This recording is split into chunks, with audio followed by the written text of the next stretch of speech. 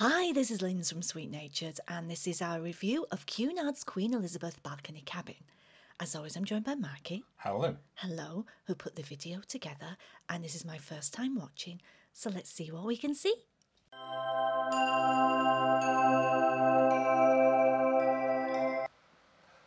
So this is our review of Cunard's Queen Elizabeth balcony cabin, Linz. Yes, it was a BB room. It was a BB room, midship.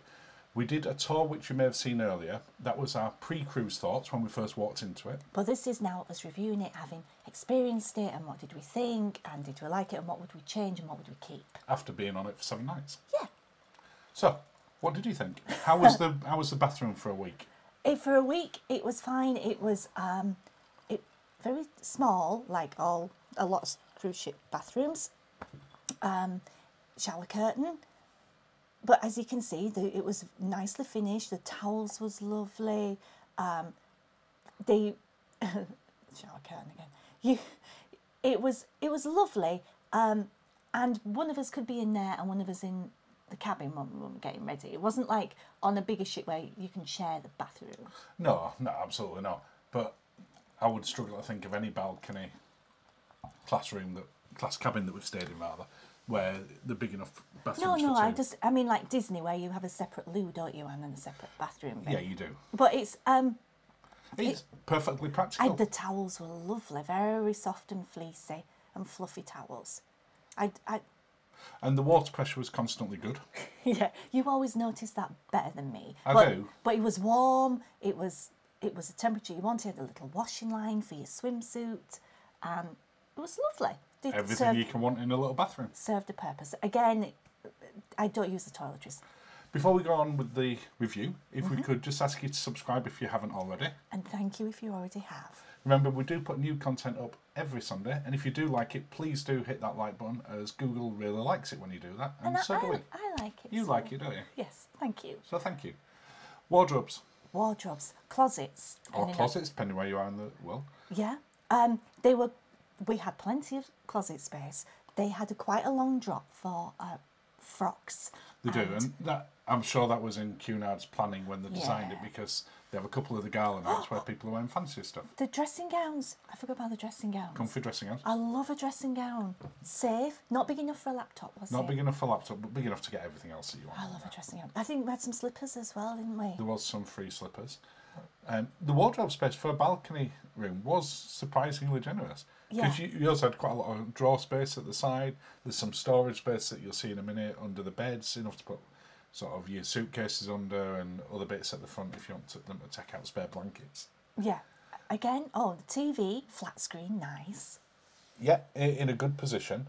And I was quite surprised by the choice of entertainment they put on there. They did stream to the room most of the events live. Shows, yeah. The theatre shows. So, now, whether they do that normally, or whether it was just because some people didn't want to go in there and wear masks that at the time And we it was recorded so we did. bumpy. Only on one of the nights.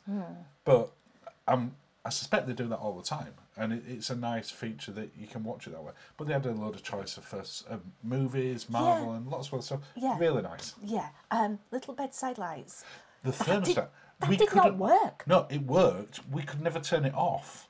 You had to set it at hot, cold, whatever temperature you want, and it's more or less right above the bed.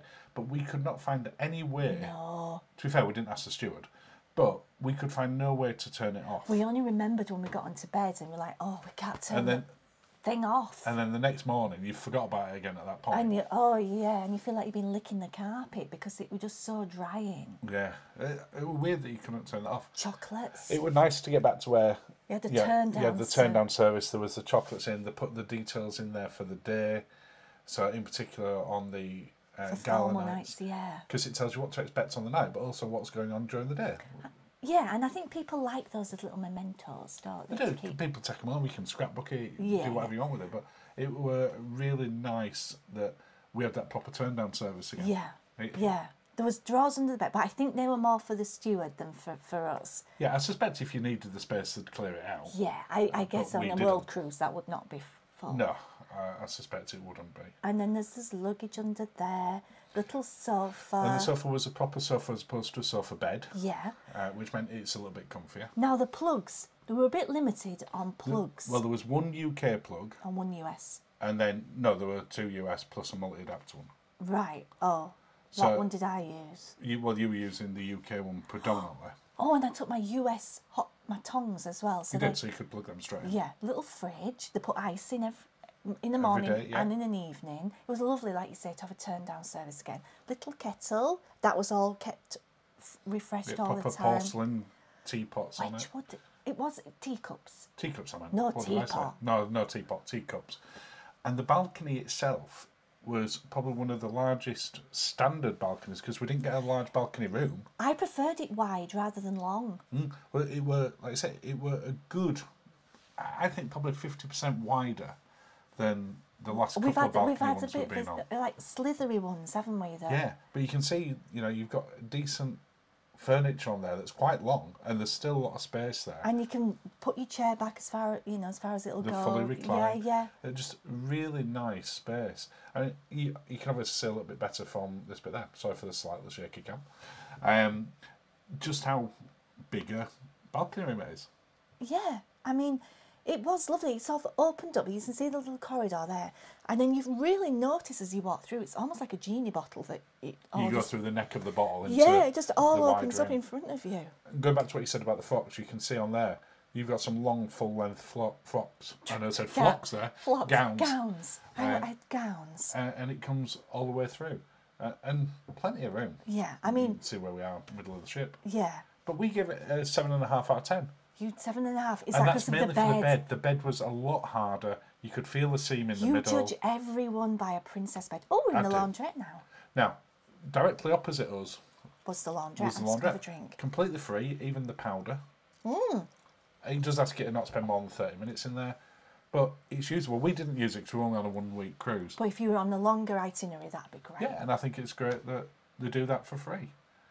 And like I say, our room is just to the right of where you're stood there. Yeah. So if we were using it, it'd have been perfect. And that's it, another video. Oh, thank you for watching. And cheers, Linz. Cheers, Maggie. Cheers, have everyone. a lovely day.